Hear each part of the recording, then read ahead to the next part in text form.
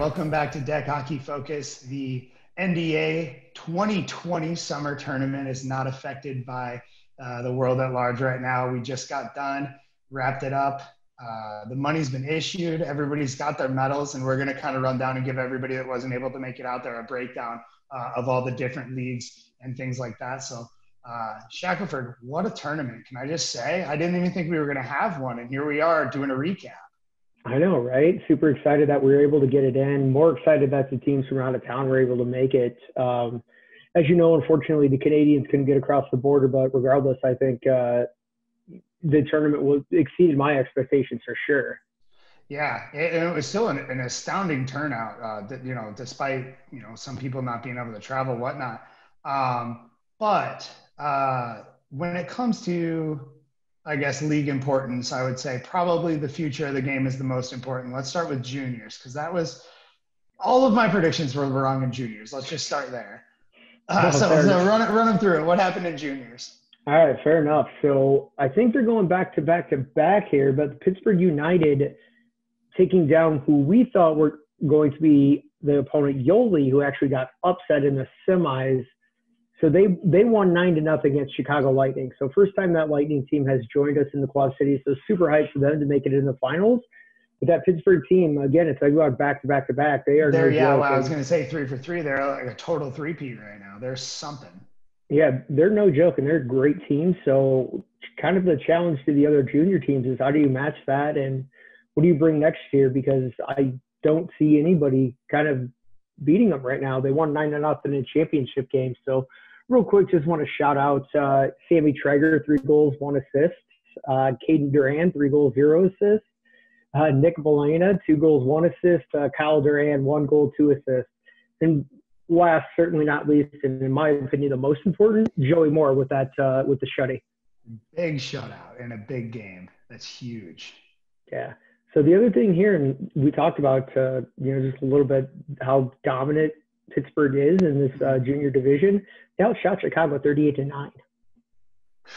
I mean, they play a possession game, though. They play above their skill level, at least from what we're used to around here with our kids. I mean, they've got their systems down. They move the ball. They're no joke. And they don't take a game off. And I think the Yoli boys could have at least gave them a run for their money, but they took the day off. And you got to show up every shift of every single game throughout the entire tournament. And if you slip, there you go. I'll get a quote Cade Freiberger on this one. Only the mailman walks. Only the mailman walks. That is my new favorite saying. Cade Freiberger, you're a smart boy. I'd love to see you win some stuff, though.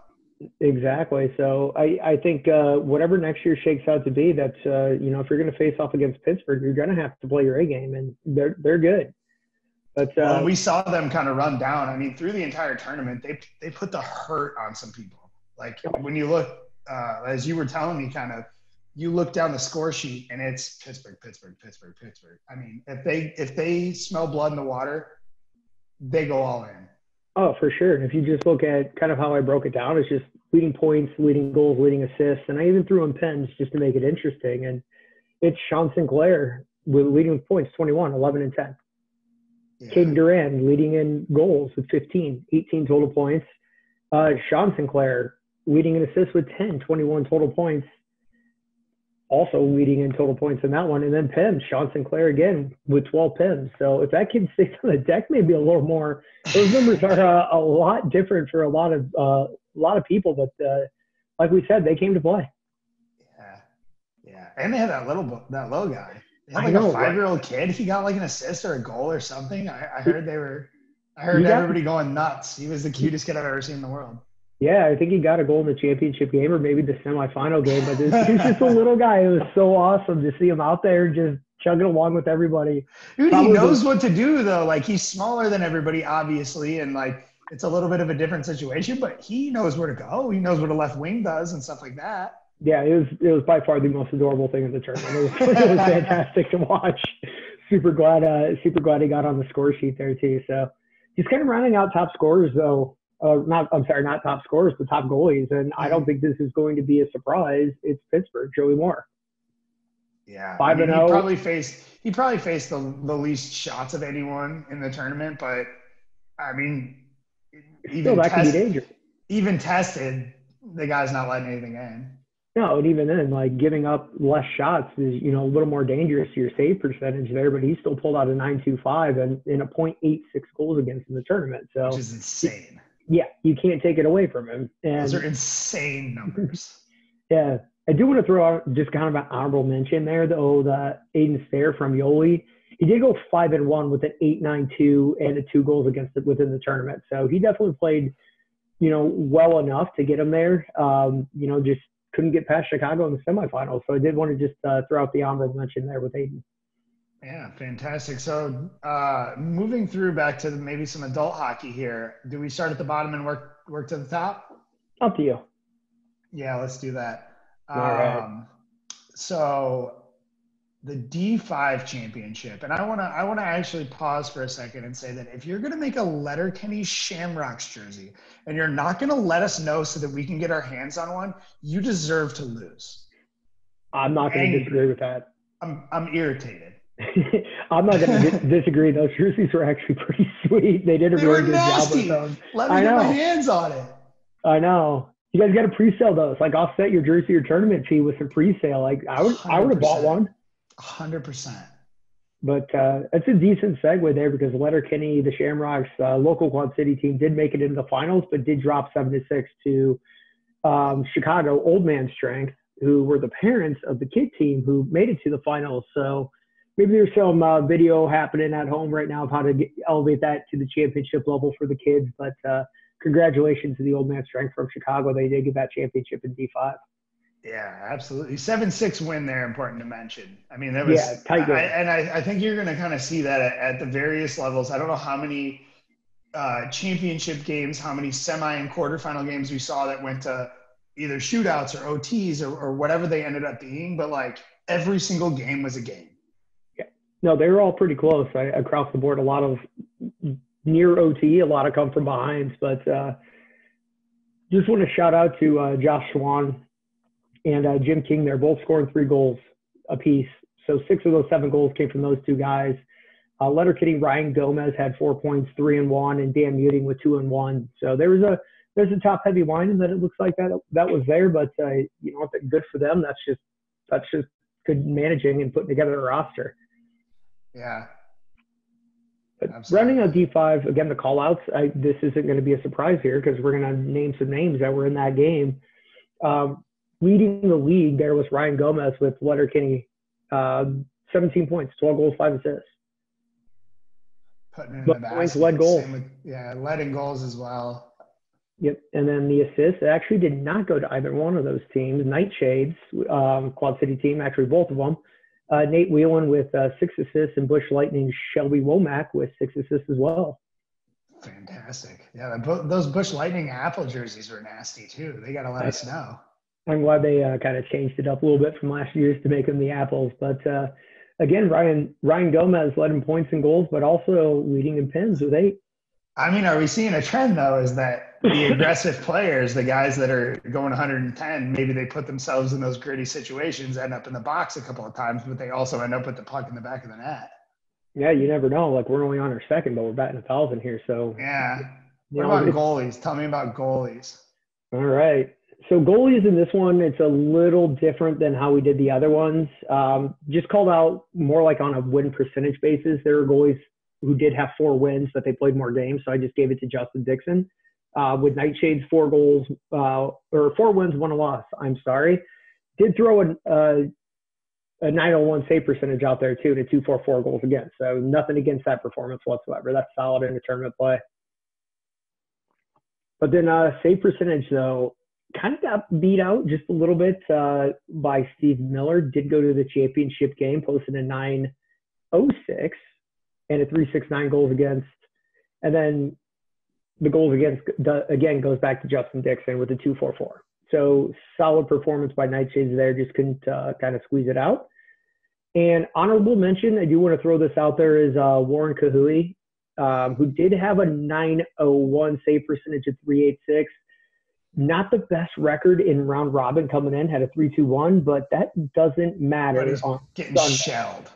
Yeah, and it doesn't matter on Sunday. As long as you win on Sunday, that's all it takes, and that's what they did. So whatever they did to figure that out, they got it done, and no slouch performance. They're over a 900 in less than 4 goals against in deck tournament play. That's fantastic. Oh, I love it. I love it. So now, again, in D4, again, we're seeing more out-of-town teams, which I have a problem with. I'm a hometown boy. But we saw Springfield up against Waterloo. Springfield, what is it, the Blanks? Yeah, the Springfield Blanks versus Waterloo Gators. And I didn't have a chance to watch that one, but I caught a couple 2 out-of-town teams again. Yeah. And I think that speaks to the parity, not necessarily the parity, but they're NDA locations as well. So they play by the same rules and same rankings we do. So no excuses from the Quad City teams about them being there. They deserve it. But the Waterloo Gators did come out just, again, I'm going to mention Warren Kahui's name again, because he did tie, along with his, partner in crime there, Pua Kahui. They each had 2 goals in that game. So he was playing on 2 teams, had to go damn near back-to-back on Championship Sunday, plus the play-in games. That's not easy to do. Yeah. And he was able, and those 2 were able to get 4 of their 5 goals. But again, call it to Mike Ryan at Springfield with 2 goals, no assists, and then looks like he partnered up with Nate Chang a lot there, because he had 2 assists to counter Mike's 2 goals. Oh, that's good, carrying the squad. Great games all across the board. So top scorers from D4. Oh, for sure. This is going to be a clean sweep from your champions. Mackenzie Kane, points, 5 goals, 9 assists, 14 total. Drake Frost led in goals with 10 and 2. So 12 total points with 10 of those goals. And Mackenzie Kane again leading in assists with 9. So 9 of his 14 came with a helper. Now we are going to take a little bit of a, kind of left turn from what we were talking about. Neither one of those guys led in PIMS. Who led in PIMS? Another Waterloo team, though, the Bush Lattes.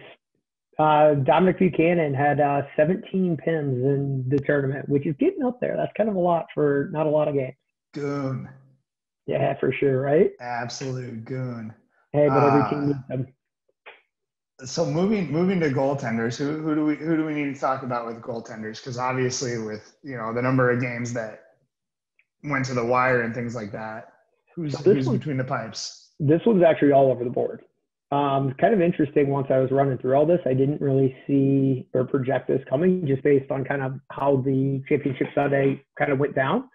But taking the wins with Caden Wagner, Waterloo Gators, right? You're going to win 6 games if you're going to the championship game, and he definitely did that. Led the league. As you'd expect. Yeah, 6-1-1, so solid performance across the board. But we had some early exits in D4 on Sunday morning. First games, 1, 2, and 3, all got upset. Yeah. They all got the axe right away. Yep. But Andrew Collins with Schreiber took a save percentage of 9.28 and goals against at a 2.25. So that's a solid performance. And quite honestly, if your goalie's putting up a 2.25 in tournament play, you guys got to figure out how to score some goals. He did his job. But and then just do want to call out from the Bush Lattes, Jared Lee had a 9.06 save percentage and a 3.25. So no slouch performance there either. And for you guys that are not familiar with a 3-on-3 game, anything above a 9 on save percentage, literally just for a game, let alone a tournament, that's borderline shutout territory. Oh, for sure. So like if you throw a 9.5, that's essentially a shutout in deck hockey. It's insane. Well, who were we talking to? Was it Nick from Leominster? And when he asked that question, and again, just from a 3-on-3 perspective, an education perspective, like in tournament play, if you throw up an 800 in net, it's serviceable.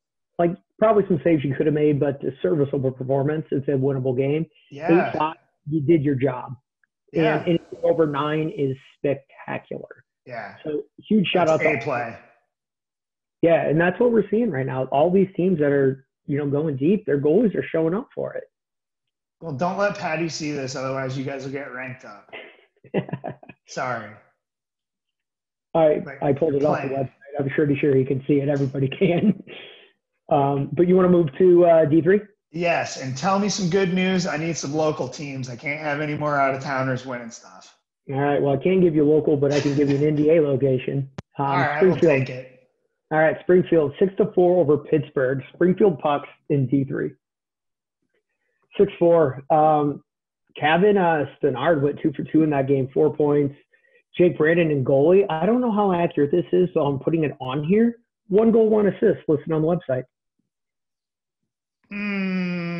So if you got an empty netter or something in there, that's awesome because 1 goal, If 1 this assist. dude got an empty netter and an assist, if he got an empty netter and an assist in a championship game, we need this guy on the podcast tomorrow.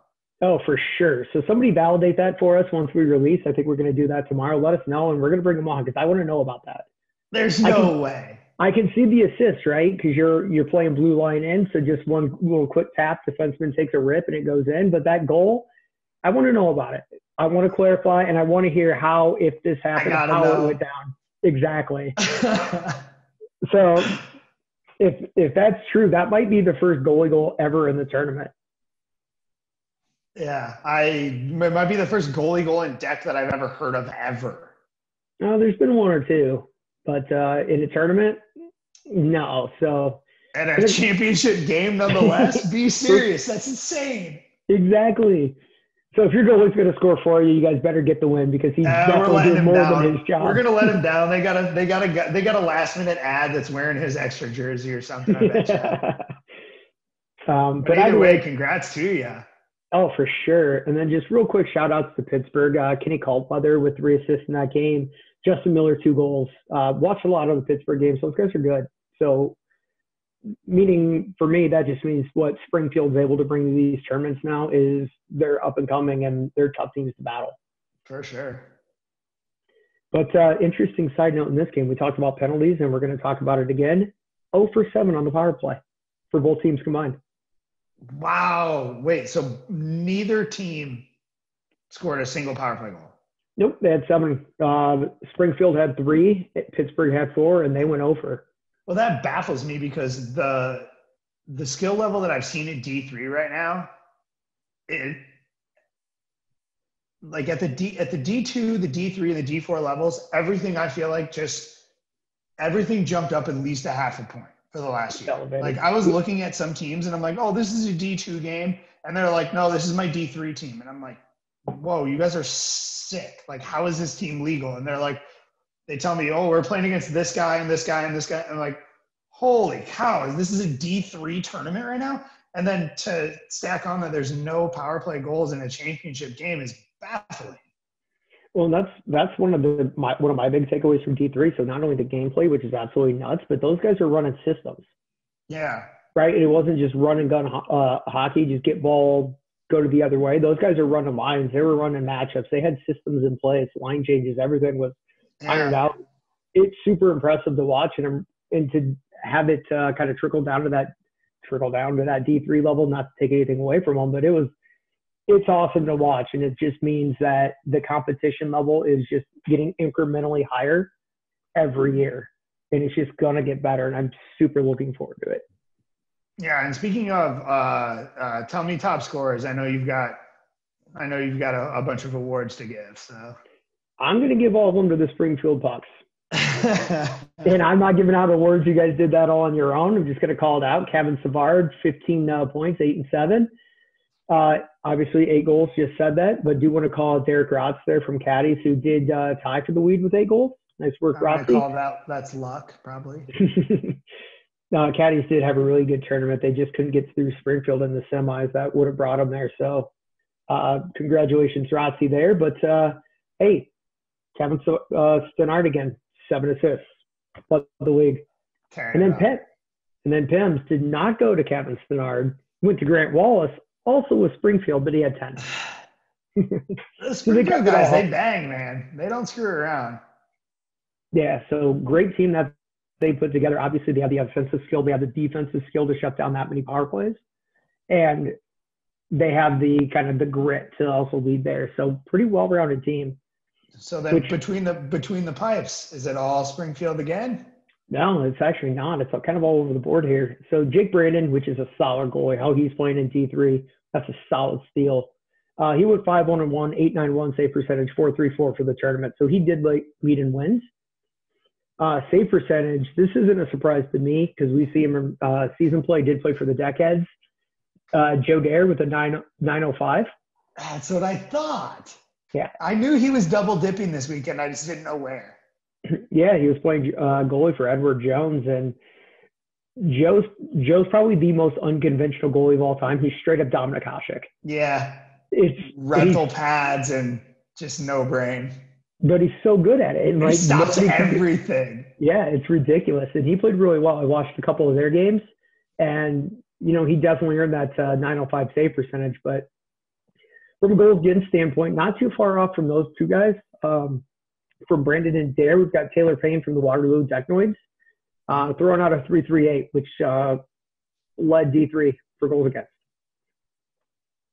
No, I love it. I love it. Good for Dare.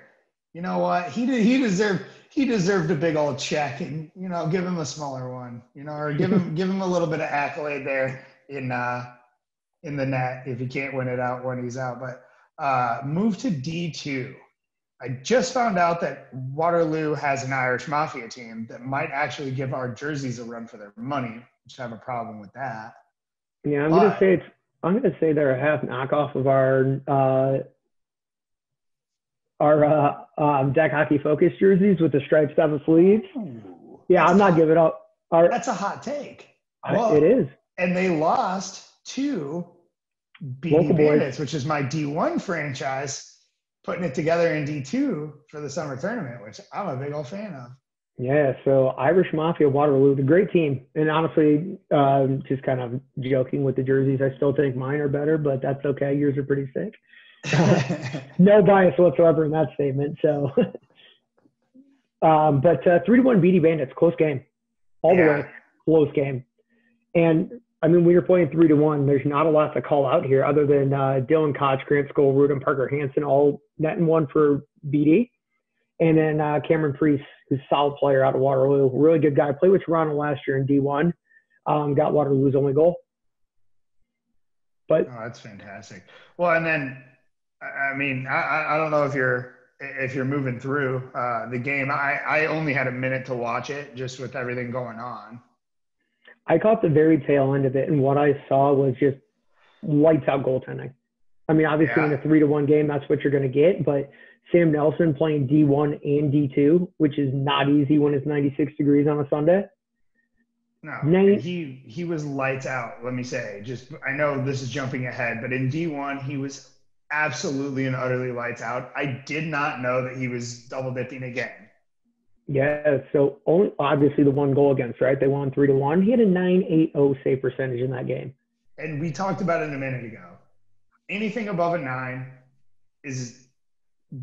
that's A+ work. A 9.8 does not happen. Well, a 9.32 from Waterloo. Yeah. I mean, that's just – well, and I wonder how much of that is attributed to just lockdown defense, because we see the low-scoring game. Maybe the goalies are standing on their heads, but maybe also the defense. I mean, it's an underreported category since there's no real way to track it, with block shots and all that stuff. But I think a lot of these teams realize that everything is do or die and we can't give up any chances, So everybody's got to take what they're given. Oh, no, for sure. I think next year let's recruit somebody to track Corsi for some of these. Yeah, that doesn't sound like my job. No, I'm not doing it either. That's what we're going to have to recruit. But I think it's an interesting point, though, like the block shots, obviously the Corsi score, but, what is the defense actually performing too? And both of these teams in a 3-1 D2 game, D2 in the tournament is D1 regular season. Absolutely. So this is no joke of a game. And to be able to pull out a 3-1 victory, obviously your defense has to be a part of that. Yeah, you can trust the goalie behind you too. It's like, okay, if I can force a guy for a bad shot, my goalie's got it locked down 100% of the time. Yeah. Make him work for everything. And the D2, the whole tournament was just white knuckle action. I couldn't believe it was D2 tournament play. No, it's kind of like we talked about D3. It just makes D2s just that much better and just elevating the game. And those were great games to watch. And I was going to play in that league, but had other commitments. So given what I'm looking at here, kind of glad I didn't. Dude. I was supposed to play right? as well. I don't even know who I was supposed to play for, to be honest, because I broke my arm. I've been focusing on that. But so similar to Sam Nelson kind of double dipping and going D1 And, D2, there was a lot of other guys that were also doubling up and playing on the top two levels. Yeah, and you see that the highest point scorer here with BD with Barry. He had 4 and 5, which is actually, we're going to see some low numbers here coming out with 11 total points. He led the league there. I'll give Barry credit too. I think he played a third line role in D1, but he did a hell of a job doing it. He had an only goal against Deckheads, which might have been his only goal of D1, but he embraced that third line, took a leadership role, and really just went out there every shift and did his job. So kudos to Barry for not only taking home the points, but also his play in D1. He did a great tournament. Yeah. If anybody has a chance to watch Barry just handle the ball, it's magical. It's pretty solid. Yeah. I mean, yeah. Won't give you his shootout move, but if you do have an opportunity to see it, watch it because it's mesmerizing. I'll put it that. But kind of moving on, goals. The next two categories, goals and assists, we're going to stay with the Waterloo Irish Mafia. Cole Tusik played D1 as well with Factory of Fear, but he led that league with 9 goals. And then assisted by, with total 6 leading the league, 9 total points, Kyle Cowell. Definitely same line. Yeah, with full total, they're both stud players. Like, they're great players. That Waterloo Irish Mafia team is solid. So nothing to take away from those boys. Dropping a 3-1 game is heartbreaking, and obviously played their hearts out to get that free entry for next year, which I think is a really good prize, by the way, which nobody's talked about. Yeah, no, that is actually kind of sweet. It gets everybody kind of riled up, gives you a reason to kind of get motivated and come back next year because your entry fee is paid for in the D1 and D2 if you take the consolation prize. And then you just take home straight cash if you win next year. Yeah.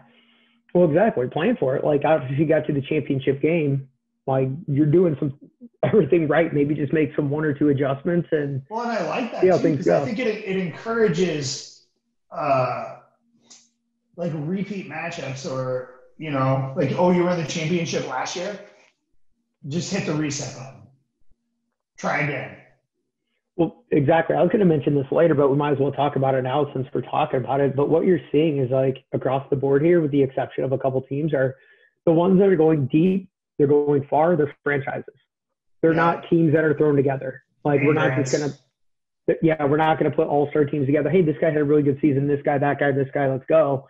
Yeah, these are no players. Chemistry at all if you do that. And honestly, you know what? And I'm probably jumping ahead here into D1, but I saw that with our boys. With the young guns, every single one of those players is a great player. Every single one of those players they're a great addition to any team. They did not have the time, I think, to be cohesive as a unit. And at that level, it's just so hard. That if you don't have that eyes in the back of your head pass, you're screwed. You can be as good as you want. You don't have time to pick your head up. You have to know.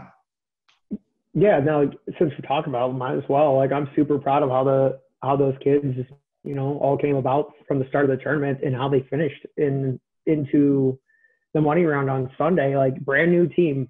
Some play, maybe 1 or 2 play on the same team, but not on the same lines. And some maybe played high school coming up, but that was a brand new team just put together. And how they were able to build game to game to game to game, and had to play the play-in game on Saturday night to get to Sunday and pull it all together to win. I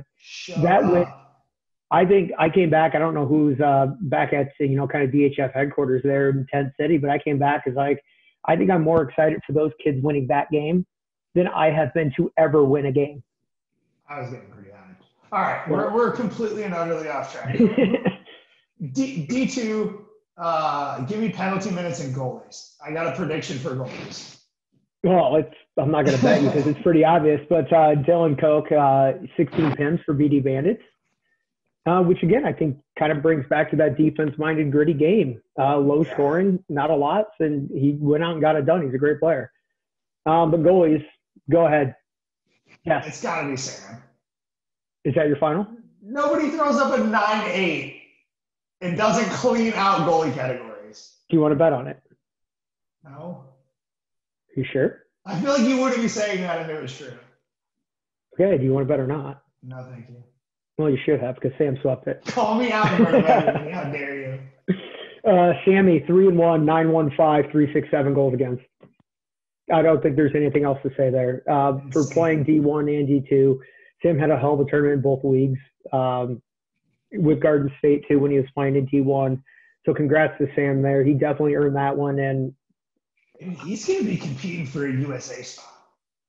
The way he played this weekend, you've got to give him a look. He just proved that he can compete.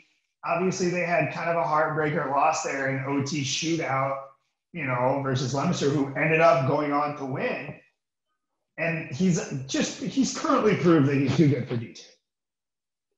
Well, the highest level of D2 that we've ever had, he just crapped on everybody.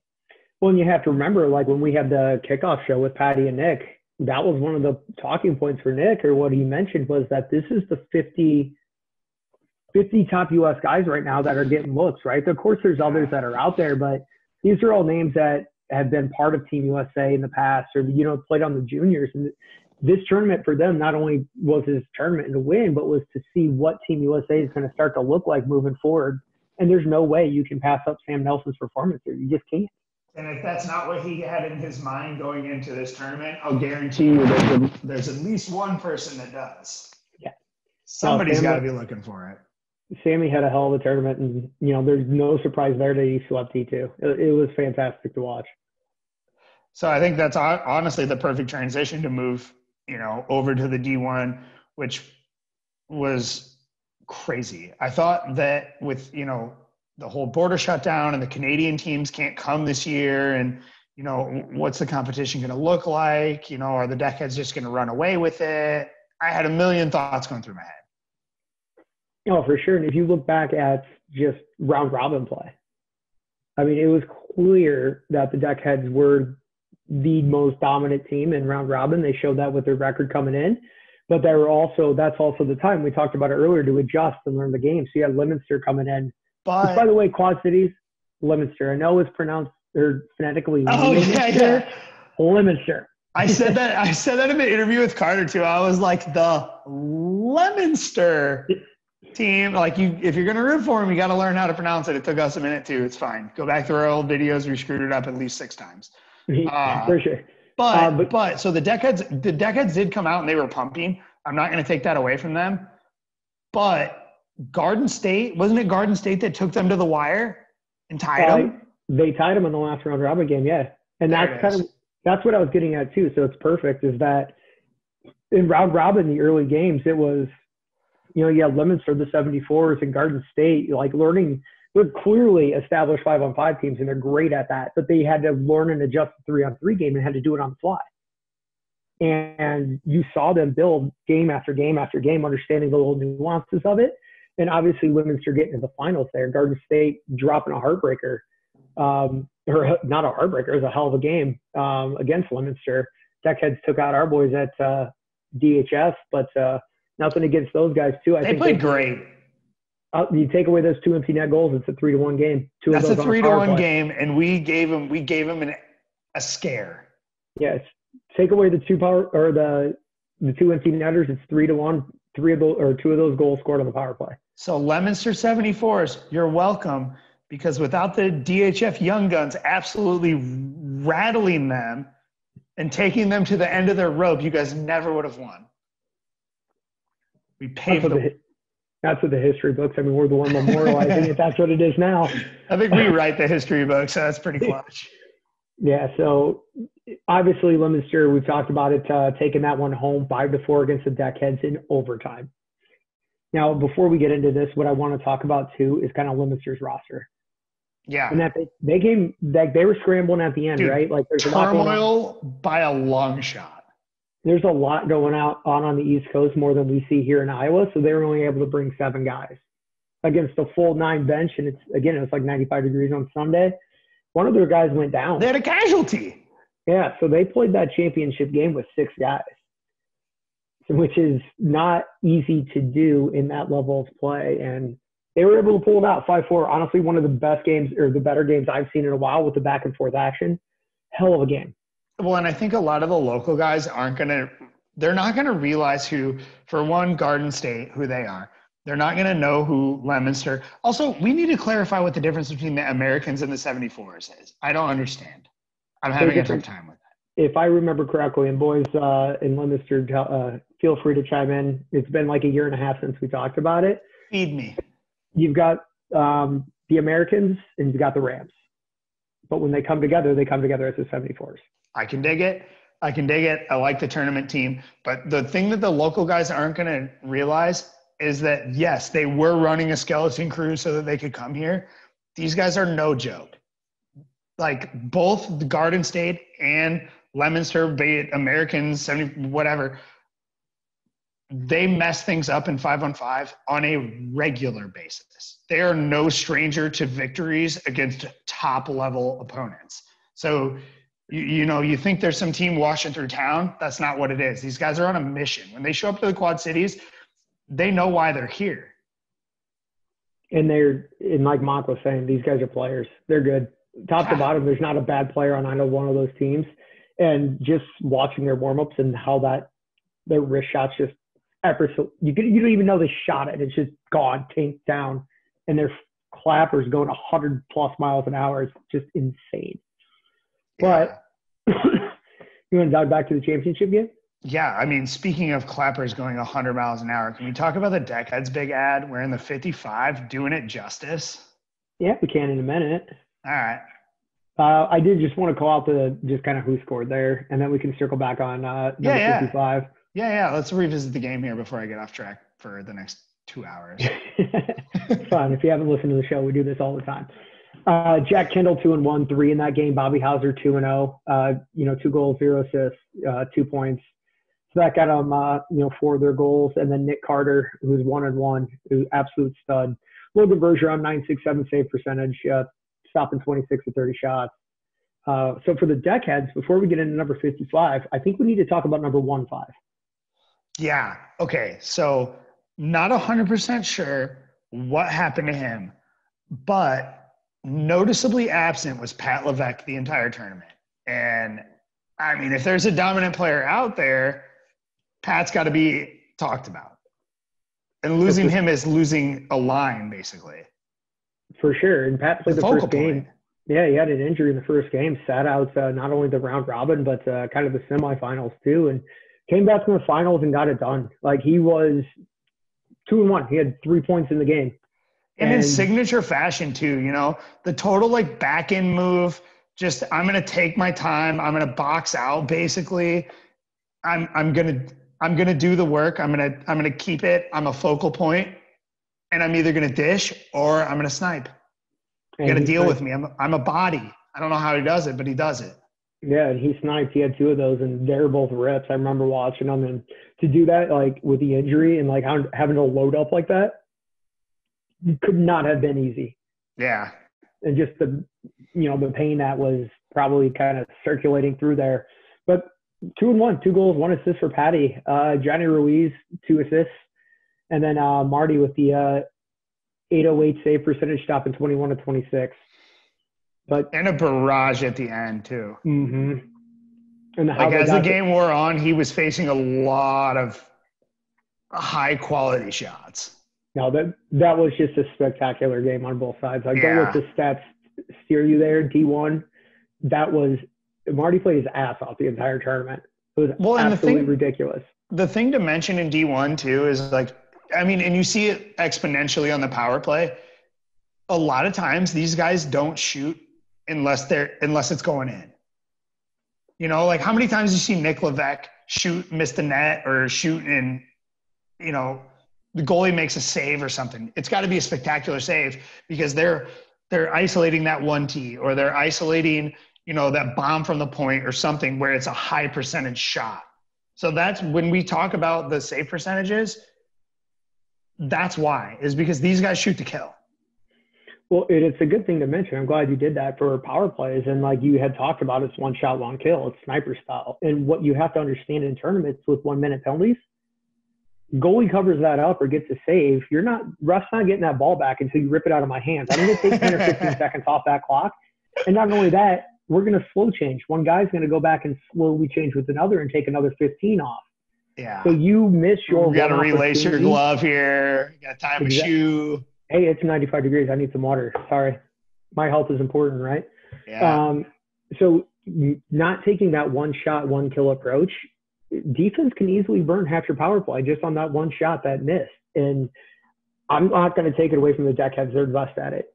I didn't look at the power play like percentage, but they're lethal. They're absolutely lethal. Well, and there were penalties in that game. Yeah. So I haven't looked back at what the, percentages and things were.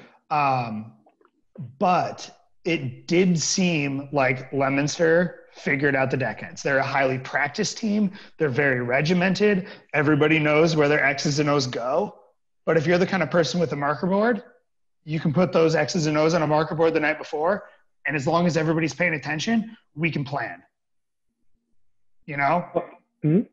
And I think that's what it came down to, is they said, okay, they do this every time. They're either going here or they're going here. They're either going here or they're going here. And I think that Leominster, despite what I thought would be no legs, I think they figured it out. Yeah, and there were a lot of chances back and forth. But one thing I'll say, Leominster did ridiculously well with block shots. Yeah. Those guys were, and not only necessarily with their body, but their stick work, their stick positioning, blocking passes, shots out of play. Those guys were well positioned defensively. And being on that short bench, you have to play smarter, and I think they did. And they were able to capitalize on space. Plus, you ignore the fact that I think Bobby Hauser and Nick Carter are probably both 6'7" apiece.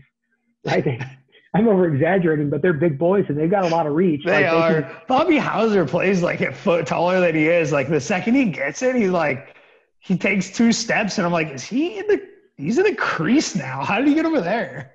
Yeah, those boys, they can cover some real estate. And, they're obviously smart players. They don't play for Team USA 5-on-5s and, be the players that they are without understanding defense and how to position themselves there. So congrats to those guys.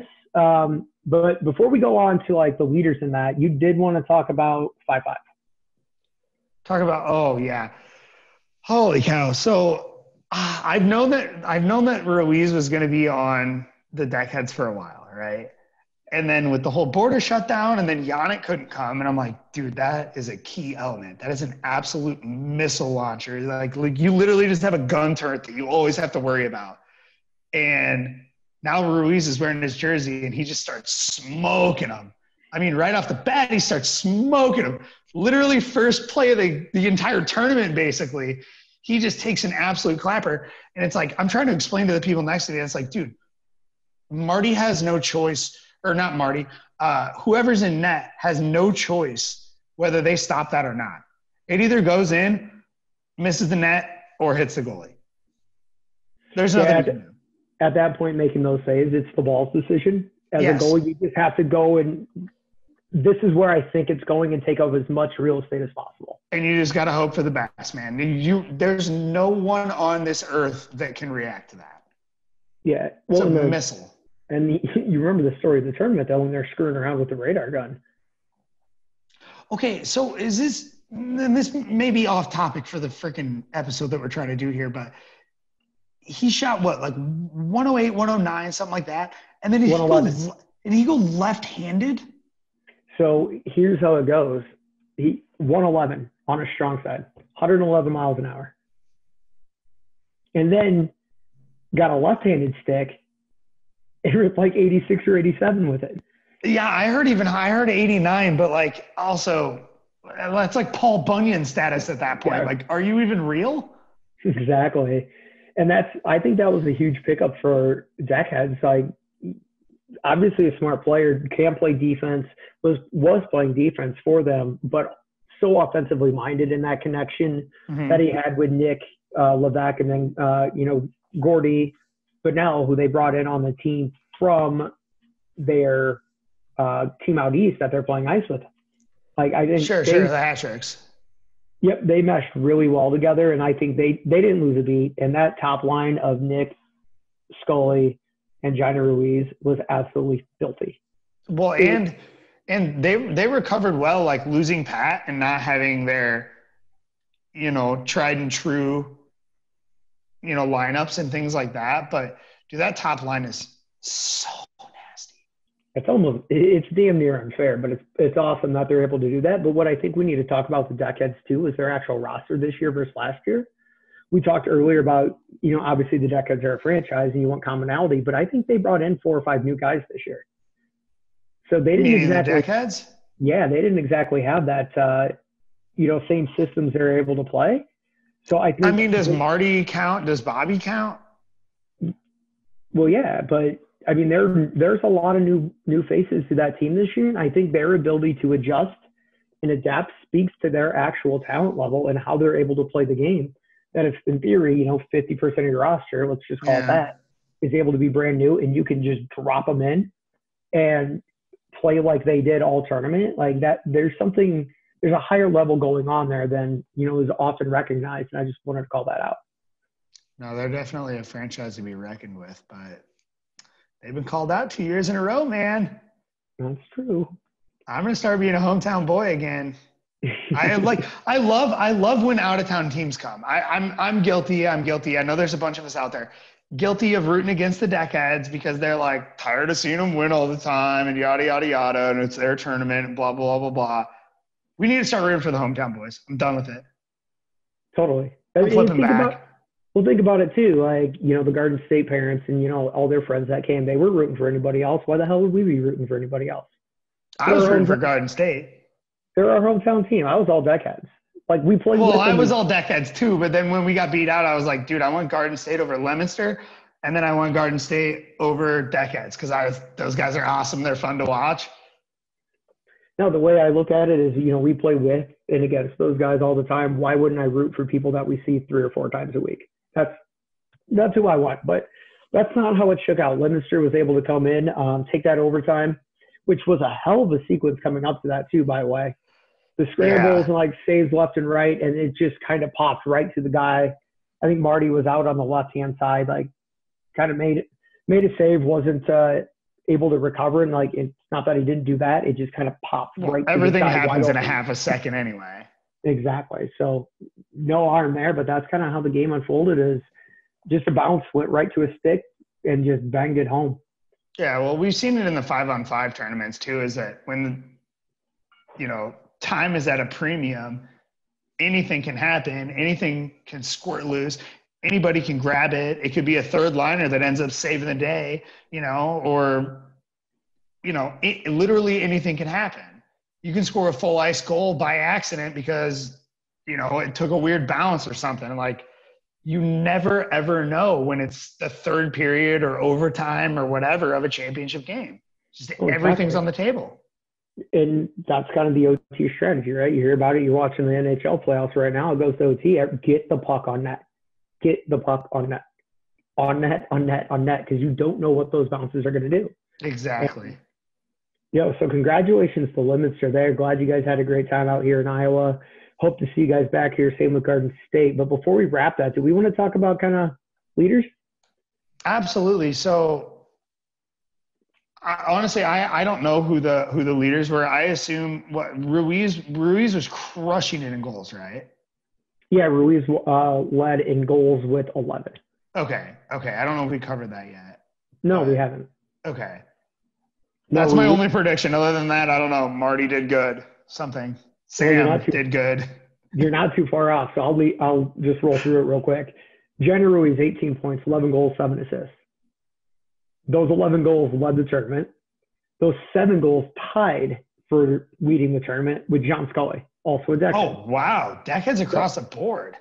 Yeah, exactly. Top to bottom, Deckheads on that one.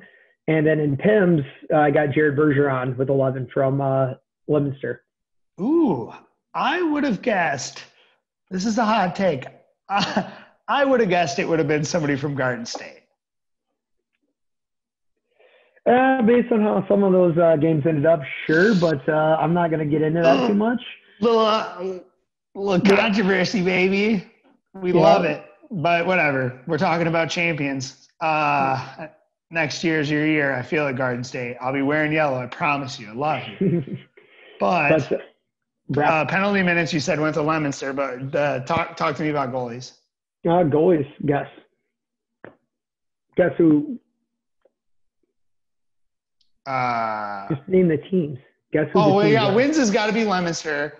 And other than that, I thought Sam did well, probably. Or the Leominster goalie, did he get lit up ever? No, so here's how it shook out. Leominster, obviously, with the wins, 5-1. Logan Bergeron. What So makes he sense? save percentage and goals against went to Marty. Marty Filion. 4-0, 1-1 in the tournament, a Yeah. 906 save percentage. So went over that 900 mark, and to do that in D1 is absolutely ridiculous. And what, Marty's like 50. Well, remember the opening night though, like with Nick and Pat, we were talking about it, and Marty was motivated because they were calling it the minor leagues, right? So he got his call back up to the show, and Marty played like he got the call back up. Dude. He was ridiculous, and he finished that out with a 3-6 goals against. Unbelievable. So, Shackelford, off the cuff here. If you got to recruit tomorrow for your team, are you picking Freiberger? Are you picking Marty Filion? Are you picking Sam Nelson as your Quad City local goaltender extraordinaire? Who am I going to take on my Yeah. team if I'm general managing it? I'm taking Fry. You're taking Fry. 100%. Fry played his ass off in that He tournament. did. He played it insane. I Some don't of know those if we're allowed to games- cuss on this episode or not, but Fry, you played amazing. Some of those games that we were playing are 2-1 against Factory or Fear, our second game. If it wasn't for Freiberger playing the way he did, that is not a 2-1 game. And how he kept us in and played the way he did all tournament, I'm not taking it away And from him. especially against Waterloo. Exactly, that's what I'm saying. And on the 4-5 game when we Also, beat them. did you see the one? It would have been at the far end towards the scoreboard. Somebody dangled the crap out of him, I thought fived him. And I was like, oh, there's nothing you can do. That's a great move. We gave up a breakaway, whatever. And he just stands up. He stands up with his glove above his head like this, like it's the end of freaking Breakfast Club. And I'm like, oh, did he stop that? And I'm like, there's no way. And just in the glove, deal with it. No, I know the exact shot you're thinking because I was on the bench and I'm like, damn, like, hey, great effort, not on you. And he came back and was like, yeah, I'm wrong. Like, great save. So nothing against Sam Nelson. Like we said, he played a hell of a tournament. Obviously, Marty did too. His stats say that, but I'm keeping with my boy. I'm keeping Fry. I can dig it. But yeah, I mean, it's good to see that these teams from out east are coming out and supporting our tournament. We've seen the Pittsburgh Gods do it in the past. We hope to see the Godfathers do it. James Brown, can you get through an entire interview? Testing you, bud. But once we open up that Canadian border and the floodgates open, like, I have no idea what D1 is going to look like. It's going to be a zoo. Yeah. And that's just kind of what everybody's going to have to adjust. We talked about it earlier. I don't want to repeat it for the 100th time, but D2 elevating their game. D1's elevating their game. D3's elevating the game. And some of these teams that, they want to be competitive, but they want to play with the, people they know, you're going to have to start doing something different. And that's the unfortunate reality, that as the competition gets better and these franchise teams continue to stay at the top, you're going to have to evolve your management style and how you recruit to react to this. Absolutely. Or unfortunately, as competition increases, the reality is as people go here, it also means people go here. No, So I'm looking forward to it. It's not even 3 days old and I'm already like itching for next year. So I'm exactly the same way, man. But hey, the good news is we had a tournament this year. I mean, our biggest fears are gone by the wayside. I feel like a kid the day after Christmas where I've already opened all my presents, and now I just got to think about the past.